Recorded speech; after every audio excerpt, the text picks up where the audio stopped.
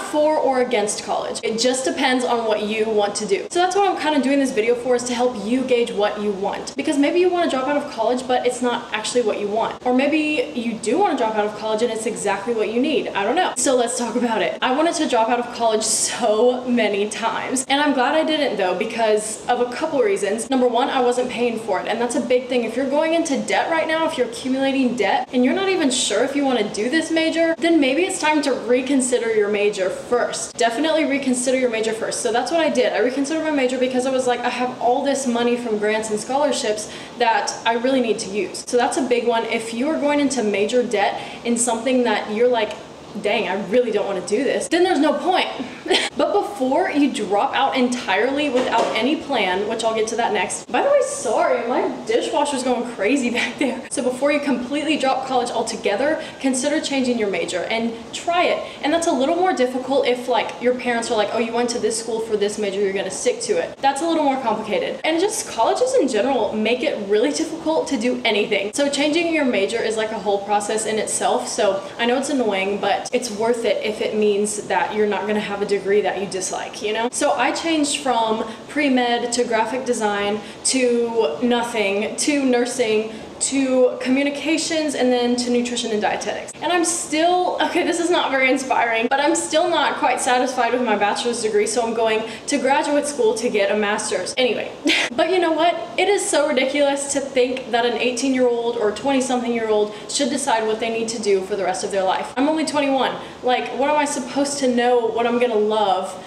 tomorrow or in 40 years, you know? I don't know. It's just, I have so many interests, and I'm sure so many other people have so many interests too. It's hard to just narrow it down. That's kind of my other piece of advice, is to broaden your skills and knowledge and experience so that you do have options. Like maybe you're in school for something specific, and then on the side you're also learning how to do yoga. And who knows, in the next few years you might want to teach yoga and jump your career into something totally different. It's all about just pursuing what interests you, which may or may not be in college. Another thing is trade school is good, cosmetology school, and that kind of brings me to my next point, is that whatever you do, have a plan. Because, okay, you don't need a plan, but it is very much best to have a plan if you're really going to drop out of college. Because if you don't have a plan, it's going to be exhausting even just trying to figure out what you're going to do after, let's say you get a full-time job, and then after work you're just like, oh, I don't want to do anything. Then you probably don't want to think about the next step in your career. It also might make you anxious to not have a plan going forward. If you don't have a plan,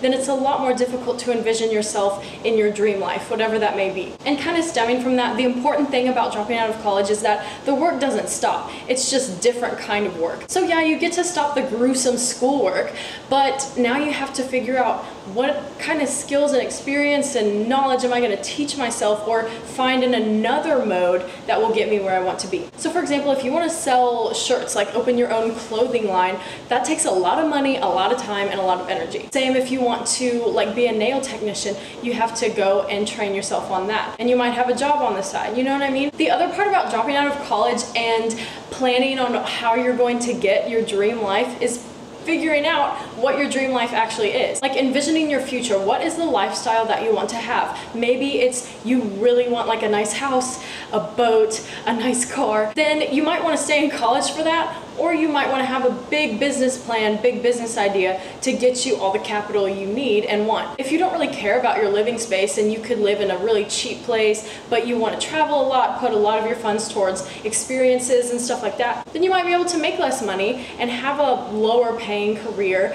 and thrive. I know a lot of people care more about their life outside of work, and then other people care more about their life in work. Like they don't care if they get paid less, they just want to enjoy their job. But some people like would enjoy their job a little less just to have a nicer life outside of work. I don't know, it just depends on your preference. Also, it depends on what time of day you like to work, because a lot of jobs are more nighttime based and a lot of other jobs are more daytime based, and then some jobs are 24/7 based, like starting your own business. So that's something else to consider. There's a lot of considerations here, but the big ones are if you're going into debt, if you have a plan dropping out of college, and if you can envision your life once you reach your dream career. And if you like that life, you know, whatever you do though, you're going to have to gain some knowledge, experience, and skills. And with that comes time and energy. And that is just something that the sooner you accept in life, the easier life becomes. Because the hard work doesn't stop. It's just the happiness that the hard work gives you. You want to be the happiest you can while you're doing your work. Because life is so hard.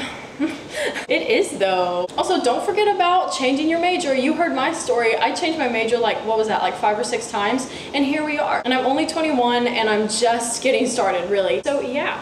And don't feel bad if you're not on the same timeline as other people, or if you're not super ahead like some other people seem to be super ahead. Like some people go into med school at 20. Like that's crazy. I mean, good for them, that's amazing, but you don't have to be like that. And we don't know if they're happy or not. We just see them from the outside and maybe they look super successful, but maybe on the inside they feel like maybe they rush things, maybe they aren't so happy. At the end of the day, it's just important to be happy. You could be a waitress for the rest of your life if it makes you happy. It doesn't matter. Everybody needs waitresses. People hate on food service jobs, yet everybody eats out. Come on now. I'm about to be hired at Chipotle again. That was my very first job. I'm about to go back to my first job now that I have a degree and more job experience under my belt. I do have a pay raise, but with the inflation, it's not really a pay raise. So yeah, I'm just saying I'm working on it. I'm looking for bigger and better jobs, but for now I'm just trying to make money. Anyway, I'm going on a rant now, a little tangent, but I'm just trying to show you that it's not about the prestige or like how fast you do things or how successful you are or like what college you went to or anything like that. It's about being satisfied in your own life. And I'm super excited to start working again. I don't even care that it's Chipotle because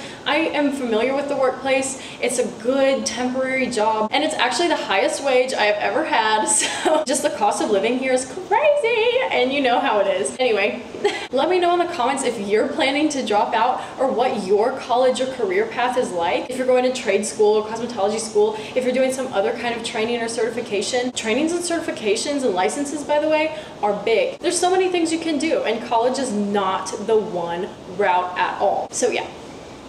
That's all. Don't forget to like and subscribe if you like what you see. I do a lot of finance and lifestyle stuff on this channel. Thank you guys so much for watching and I will see you in the next video.